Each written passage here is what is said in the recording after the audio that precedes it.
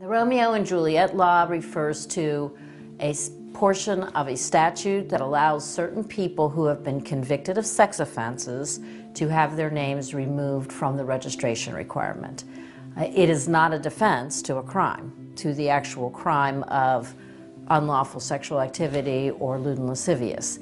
But if you've been convicted, there are some criteria that are very specific that allow you to remove your name, such as you can't be any more than 4 years older than the victim in the case.